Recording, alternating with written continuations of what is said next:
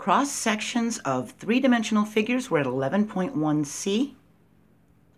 So we have two previous videos for chapter 11, 11.1a and b, and they're linked in this description if you need them along with the geometry playlist.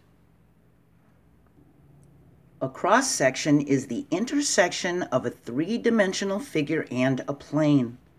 So you can see on this cone, we've got a circle here if we go parallel to the base, and if we go on a slant, we'll get an ellipse as a cross section.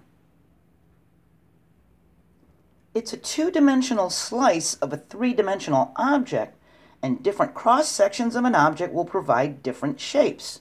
So if we cut this cylinder parallel to the base, we'll get a circle. But if we cut it going perpendicular, we'll get a rectangle. And with this cone, as we said before, we'll get a circle, or if we go this way, we'll get an ellipse, an oval. A cross-section parallel to the base of a square pyramid will be a square. We'll have a square here. And if we did the cross-section parallel to the base of a triangular pyramid, we'd have a triangle. And this cross-section would be a point at the vertex of the cone. If we sliced off a corner of this cube, we can make a triangular cross-section. If a two-dimensional plane sliced diagonally through a cube, the cross-section would be a rectangle. The cross-section of a cylinder can be a circle or a rectangle. Depends on where the plane is slicing it. Circle, rectangle.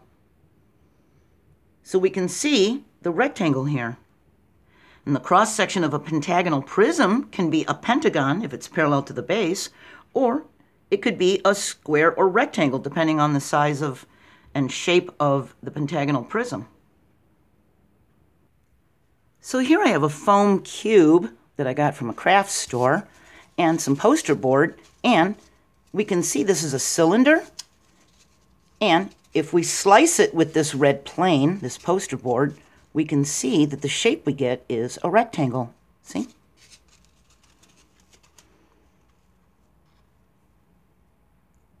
And here I have a foam cone.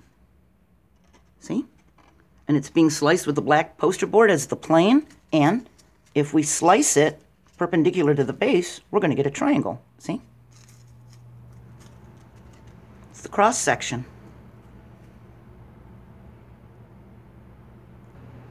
Back in video 9.5a, in chapter 9, we talked about the planes of symmetry. So we could actually look at these as cross sections. We've got this rectangular prism, and if we slice it right here, we're going to have a square cross section. Here we'll have a rectangular one. Look at this triangular prism. If we slice it like this, we'll have a triangle, but if we slice it this way, we'll have a rectangle. And of course, if you didn't see this video, there'll be a link in the description for you. Now this is kind of cool. In Japan, they grow some watermelons in the shape of a cube. So how can we slice it to make a cross section that's a square, or a hexagon, or a trapezoid? We could make a square by slicing it perpendicular to the base or parallel to the base, couldn't we? But what about a hexagon or a trapezoid? By cutting through the midpoints of the 6 edges, we can cut a cube to have a hexagonal cross section. These are all the midpoints of these edges, and if we slice it that way on those 6 edges at the midpoints, we'll get a hexagonal cross section.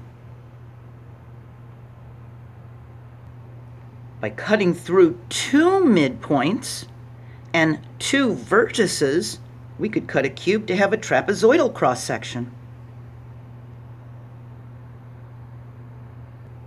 If we slice a rectangular prism parallel to the bases, we'll get a rectangular cross section.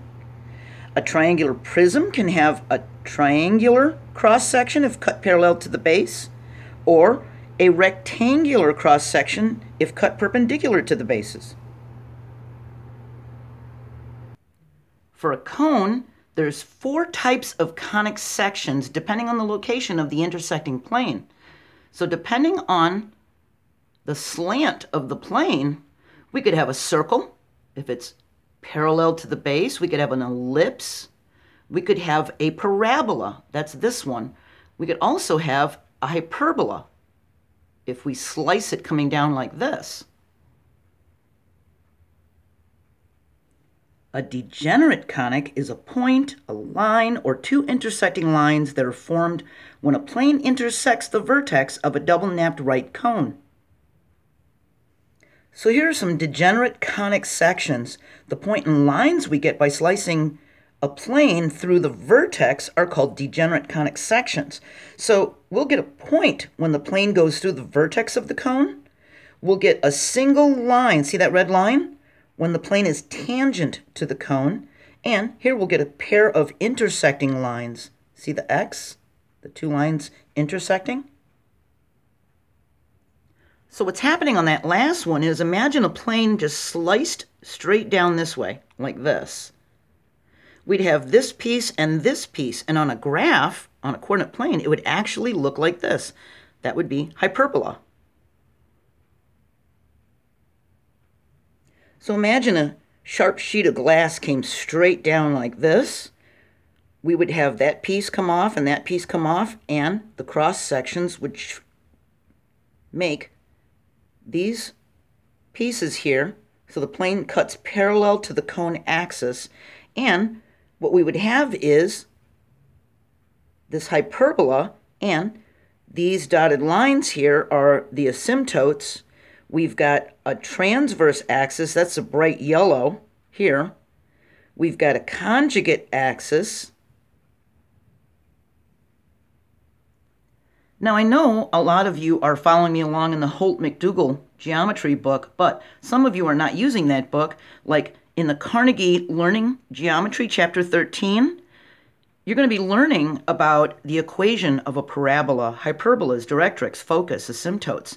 And there's links in this description to my Algebra 2 Chapter 10 videos that discuss those if you are covering this in geometry. If you're following me in the Holt-McDougall, it's not in this book.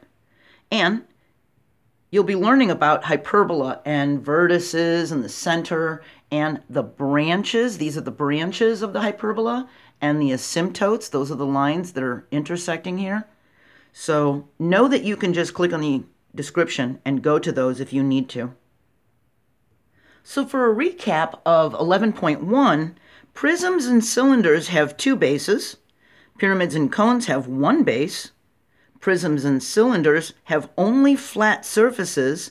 Cylinders and cones have curved surfaces. And 3-dimensional figures can be identified from a net.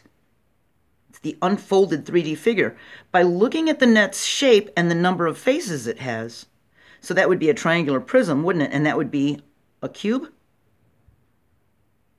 So now we're going to move on to lesson 11.2, which I have split into 3 different videos so that you're not watching an hour-long video or a 40-minute video.